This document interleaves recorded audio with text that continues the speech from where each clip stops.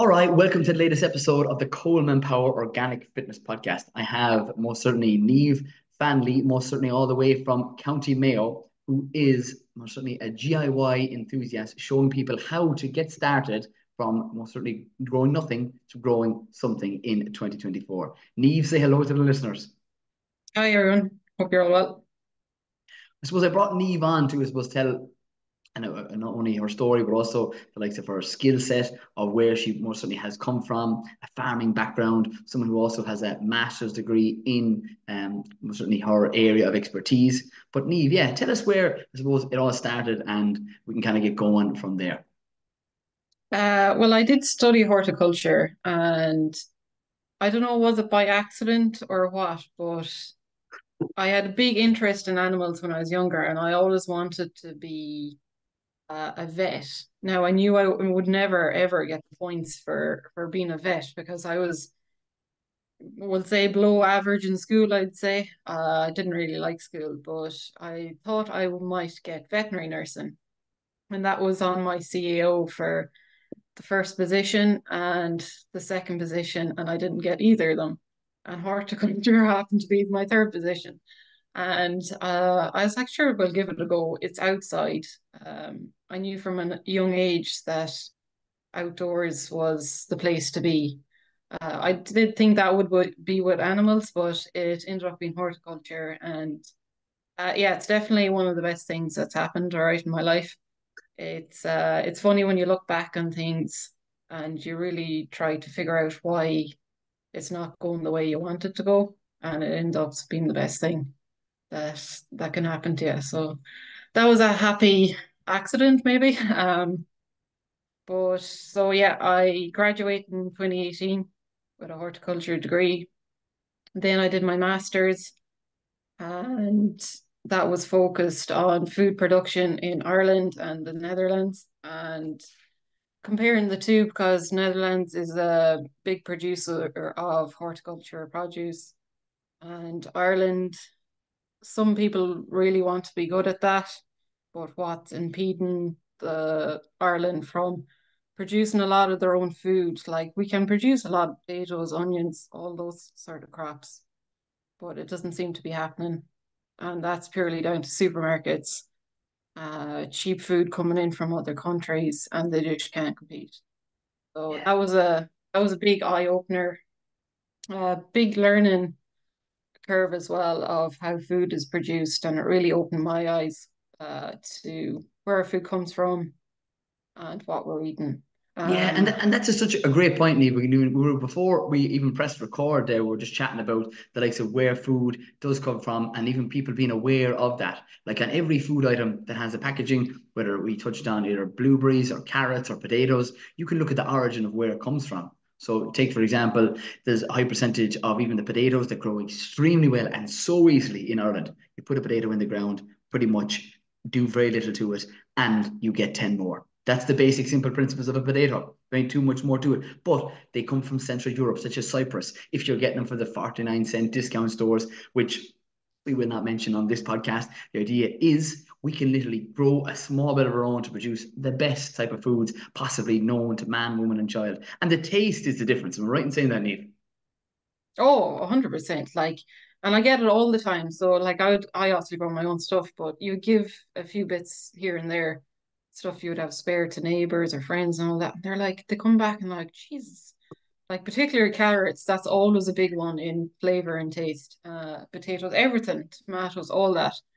Um, but yeah, it's just it did open my eyes to God, like where is our food actually coming from and what's in it. So after my master's, I did a bit of traveling and stuff, and I came back, and I knew food production after that was always where I wanted to go. And so I came back and I ended up working down in Cork with Brian McCarthy on Cork Roof Top Farm. That was a great And learning experience. And that's actually where we first met, I'm right in saying that, as I delivered Yes. Jerusalem artichokes and yakon, which are two massive superfoods.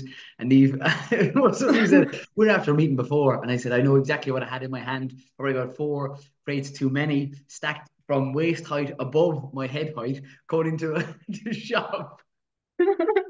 Yeah, I remember you coming in all right with crates, and I was like, "Where is this lad going with this?" I was like, "Who the fuck is this?" But oh, Coleman, like you know, everyone that's watching this or obviously knows you already, but you're just so full of energy. Your presence is, you know, is very uplifting, and you're a great ambassador for the food industry as well. But yeah, I just remember, I always remember the first time we meet you, I'm like, "Oh, where is this lad going?" Um, and then, so Cork Roof Top Farm, I was there for about 8, 9 months.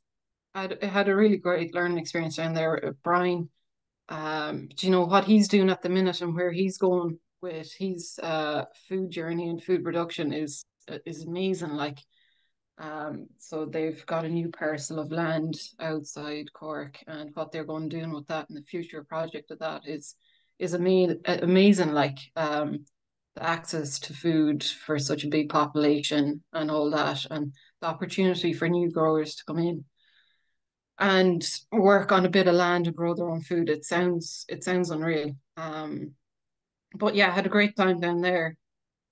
Great inspiration. Then a job opportunity came up closer to home here in Mayo, and I'm working in a kitchen garden in Ashford Castle. So that project began in 2022. So I'm working with the head gardener there, and we're growing as much food as we can in a small space, and it's really nice. It's really progressive. We have a lot of new projects coming up, and it's lovely. We do tours as well. It's really nice to show guests where their food comes from, and they're just blown away about certain foods and how they grow, and it's very educational as well. Yeah. Is Um, there something that you, I suppose, in your own journey right now from growing and went, oh my God, that I didn't know that it grew like that, that it must have even tasted that particular way? Is there anything that kind of stands out in your mind? um, everything really. Like, it's been so intensive since I came back and started working here in Ireland in horticulture till now. Like, it's been so intensive. Like, the stuff I'm learning, like, I'm still really at the early stages of growing food. And anything that stands out, like, I say everything, and I actually do mean it because, like, you realize you're like, Jesus, like, and I would have grown stuff when I was younger and all that. But yeah, everything's like, God, you learn so much, like, and all you have to do is go out and do it yourself.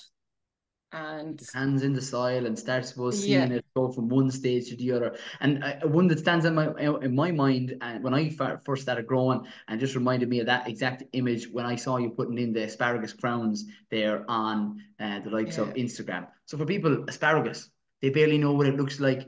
I'm going to say some people don't, and even shame my own brother mightn't know what asparagus actually looks like. It's the tall pencil or pen like I'm going to say vegetable that has most certainly spears on the top of it. And when it's at a later stage, it more so looks like the fox's tail, which again, very few people, when I would do a course or an event, would say, Coleman, I have no clue what that is.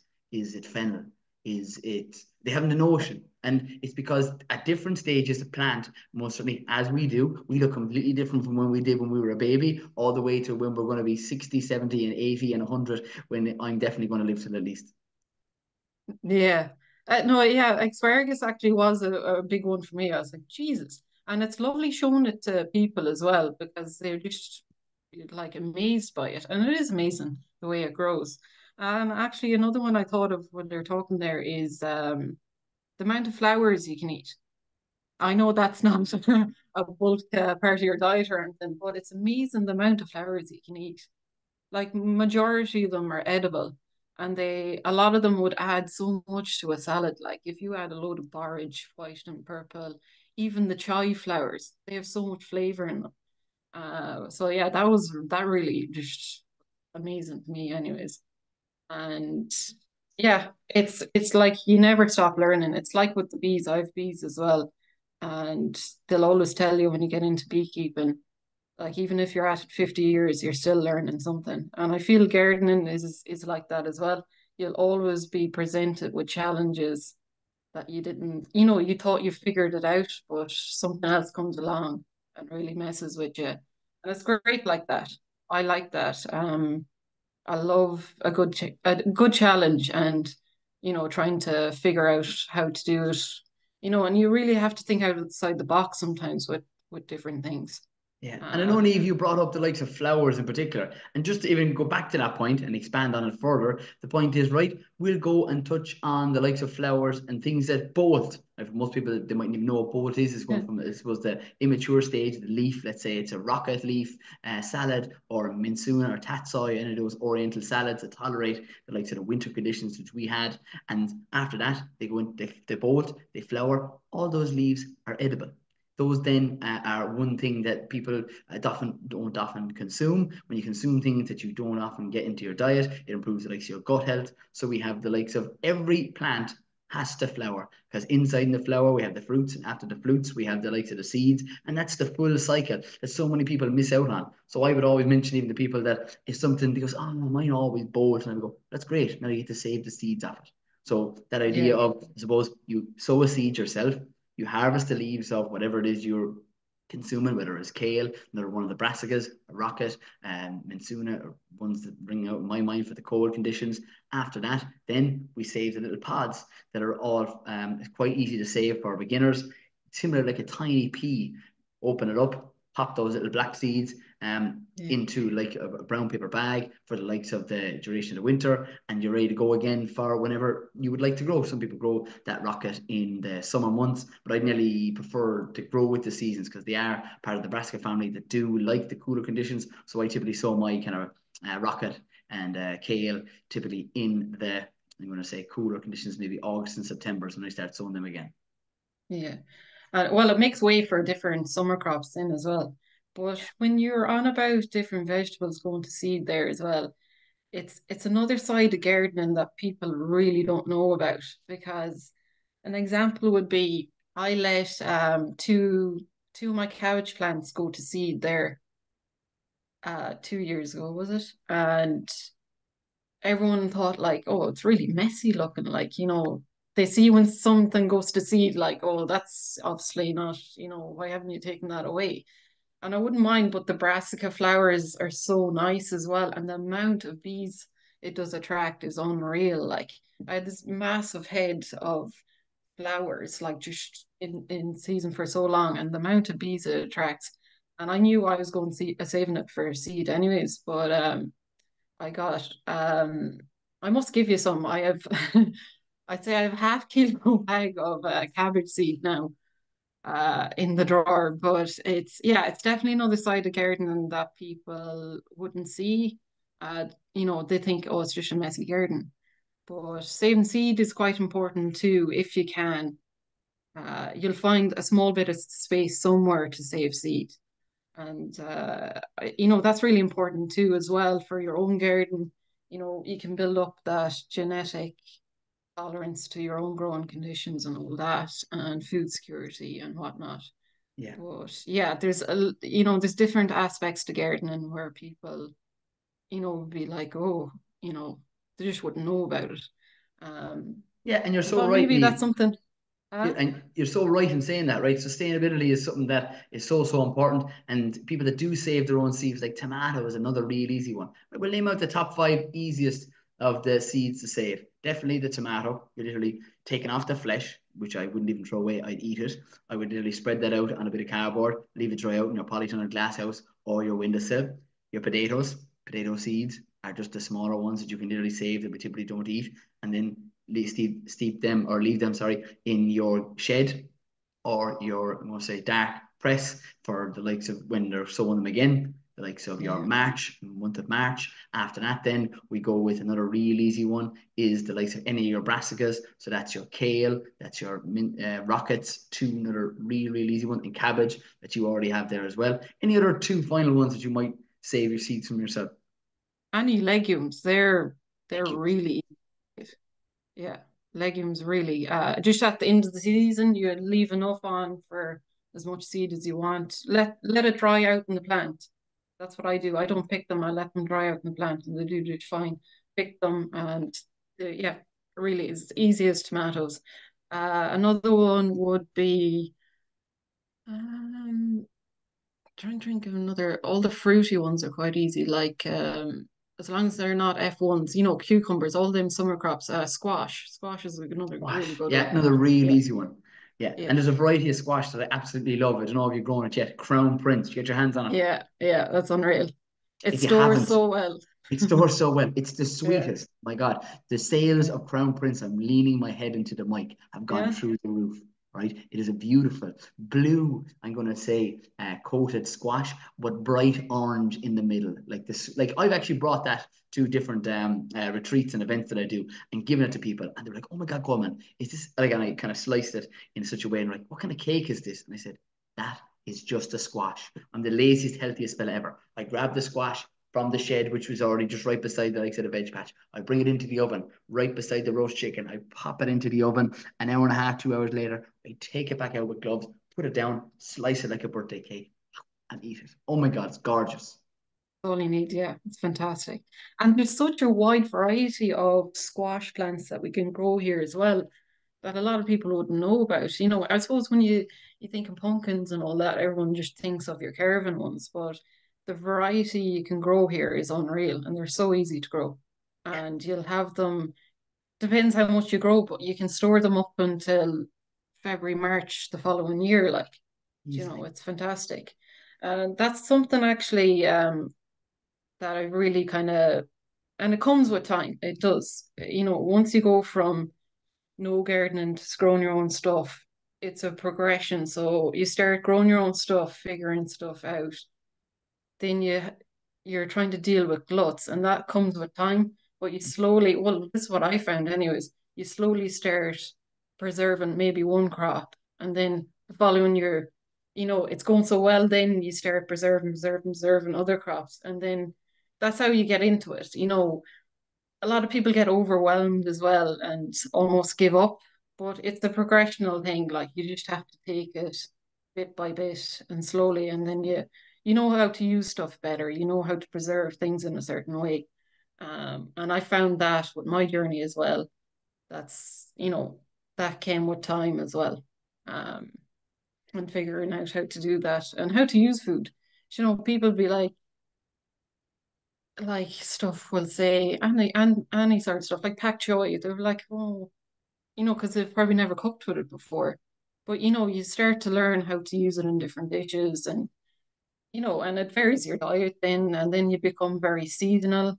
So like one thing that I would really miss is basil and pesto, really fresh pesto. So I always really look forward to that when I start coming in about June or so. And and that's really good because you're working with the seasons then, and you're more aware of that. And it's nice because you look forward to stuff like that, all them summer crops coming.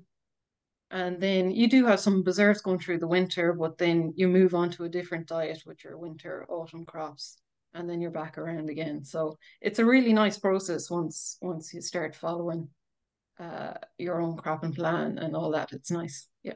Yeah, too right. I suppose, Niamh, you'd be someone that's majorly into, I suppose, sustainability and different, I suppose, approaches to it, not only fruits and vegetables, but you're in the process of, well, firstly, you have, I'm pretty sure, correct me if I'm wrong, your own hens at the minute. Ah, yeah, we've always had hens growing up. At the minute, yeah, we just have four. It's enough to keep us going. Everyone takes a few from the family and all that. They're lovely to have around. So you let them off down the field to do their own thing, to be in around sheep and all that, and you bring them back in. But yeah, it's always something we had. And yeah, there's nothing better than your fresh eggs.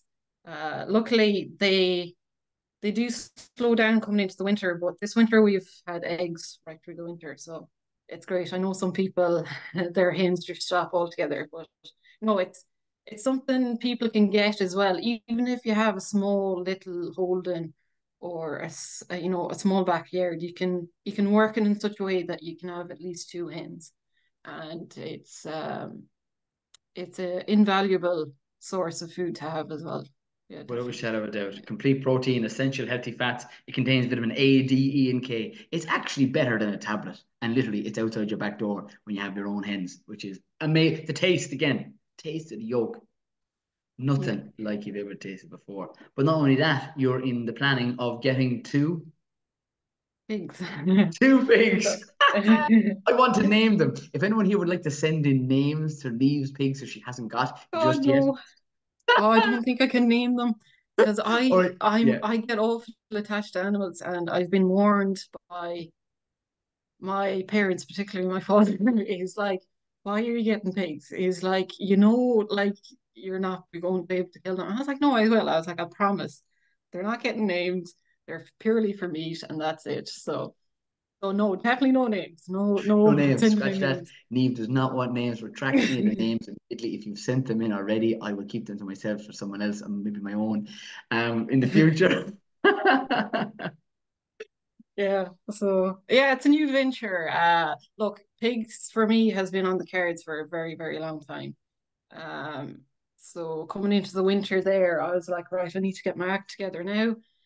Um, with a lot of planning, I've moved where they're going a lot of times, but we've definitely found the perfect spot. Dad is great as well. He's I'd be lost without him. Anthony and I come up with I want suggestions or ideas. He's straight on to it. So he found a perfect spot for them. There's an old shed down beside a bit of forestry we have. It's on the edge of it. So that's their housing. That's already sorted. And then we're making a fairly big cornered off area of that forestry area. And they can go in there, graze, they have shelter. And yeah, they'll clear a bit of the land as well. There's a lot of briars and stuff, a bit of overgrown stuff. So with time, they'll gradually naturally clear that land, regenerate it as well with all their fertilizer. And we'll keep moving them on and we'll see how we go from there. But I would have taken a lot of inspiration from Brendan in 4B Farm. I was just going to mention it. I swear to God. I literally, well, as I was Yeah, sitting here going, 4 Farm, Brendan. Yeah, I'll be very friendly with him.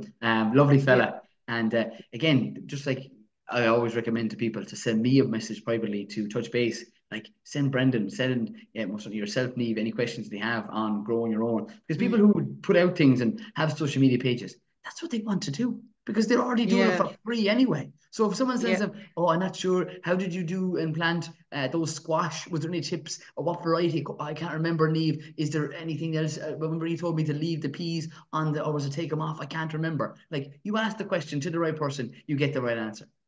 Oh yeah, definitely. Anyone that's doing this on social media, doing their passion, they're more than happy. They love to see messages coming in Yeah. of how do I do this or, sending pictures.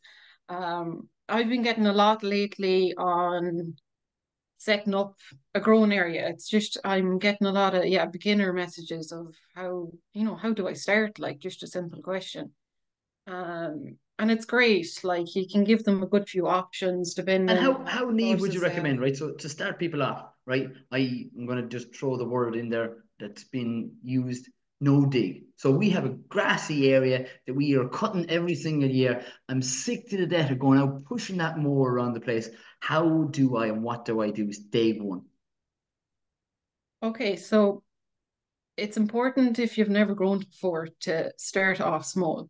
Because if you decide very enthusiastically someday, Jesus, I'm going to do 20 New meters farm. squared, like I would not recommend that.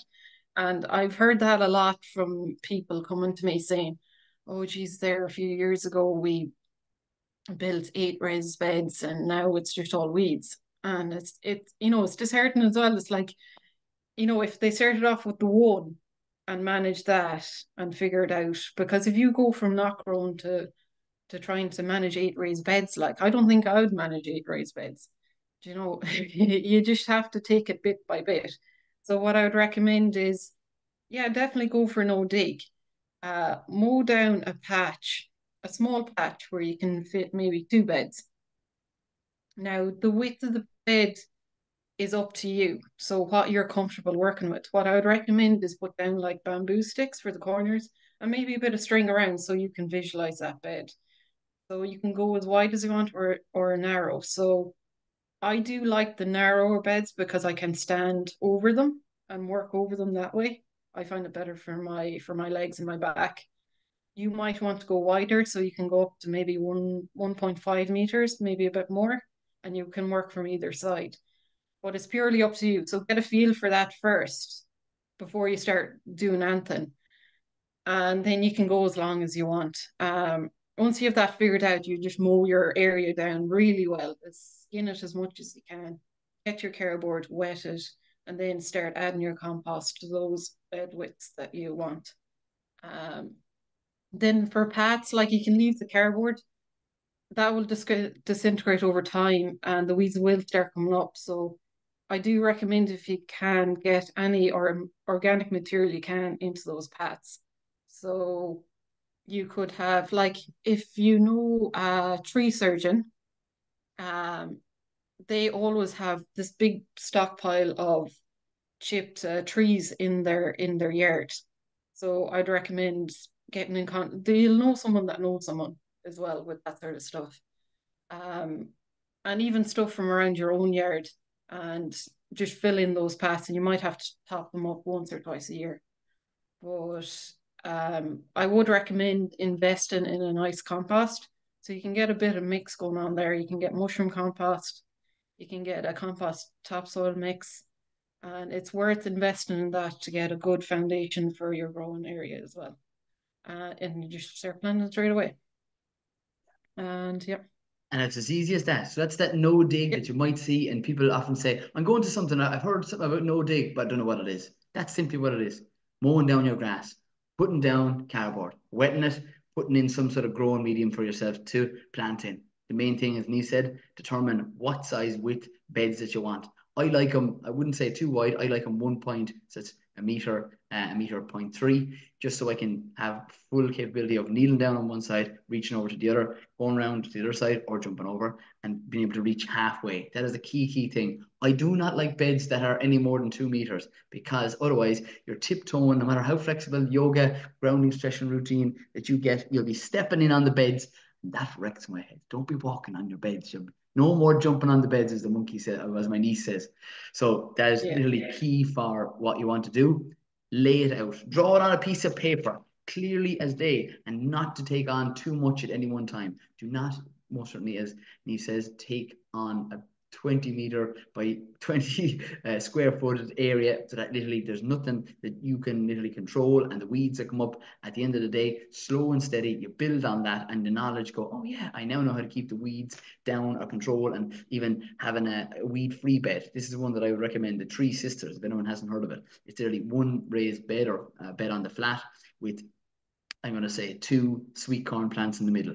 That's going to literally be the anchor to the beans that literally wind up around that sweet corn, and the likes of one, two, three different squash, whether it be crown prince, butternut squash, or any of the gourds that you can also, or pumpkins that you could have as well as a weed suppressant covering the ground. So there's no weeding going on there. The sweet corn goes up here, another sweet corn over in this area for those people watching on YouTube. In on top of that, what goes around the likes of those is the climbing French beans or runner beans that you then harvest intermittently, because that's what it's a technique that was done years ago by the Indians. They won, and literally they came, they harvested some of the likes of the sweet corn, then they went away, then they came back, then they took some of the beans with them and went away and came back. Tail end of the year, the squash almost certainly are still there. Harvest the squash, cook it in a pot, make whatever they want out of those ingredients. yeah, yeah. It's fantastic. Yeah, and just grow what you want as well. Like, don't be going fancy and all that. And gradually over time, then you'll want to try new things and you'll become a more adaptable as well. But even starting growing off a bit of lettuce, like you can even start off container growing if you want to. So lettuce works fine in containers, herbs. And once you start off with that and be able to manage that, and you'll want to do more because you'll realize, geez, that's great. Like you can grow a bit of that. Why can I not try this? And yeah, it's a journey. Like don't start off big and try to rush it because I can guarantee you it'll it won't work out for you. You get overwhelmed and you'll give up. And that's not what like no, yeah, you have to start small and you'll see the progress and it's about gaining momentum as well. And then you'll be flying. Yeah. I suppose, Niamh, you're a massive advocate for people looking to, I suppose, change the way they currently look at foods, and or people who want to start off their own, I'm going to say, growing journey in itself. And I suppose I appreciate your time even giving it to me today to record this podcast. Is there anywhere, most certainly, if you would like people to check you out, whether it be social media or anything else for that matter? What is the handles? And I'll post that up. Well, Instagram is my biggest one, and that's just Niamh_Flanley. And then I am on Facebook as well, and that's just Niamh Flanley as well. I'm not on TikTok, I'm not on YouTube. Yes. Uh, two platforms is enough for me at the minute, anyways. Would I ever go on YouTube? Yeah, maybe. Yeah, I would like to. Look, we'll see how the next 6 months, year go, and if there's enough interest, I might start. But for now, it's just those two platforms. I just try to put up as much informative information as I can. They're usually short reels. People seem to like that. And I'll definitely keep doing that. I have a bit on the farm as well. I don't have much on the farm. I just don't get time to do it. I will hopefully have a lot when I get these pigs, but it's mostly garden content. Yeah, perfect job, Niamh. And I know you have an event on the likes of February the 17th, but you've actually even informed me that that's completely sold out. Is that correct? Yeah, yeah. Geez, awful surprised. It's my first workshop on growing. It's hosted by Fiona Egan, her cookery school in Longford. And yeah, I don't know. There must be a big push for wanting to grow your own food. I'm absolutely delighted, really looking forward to it now. Encouraging, inspiring others to grow their own.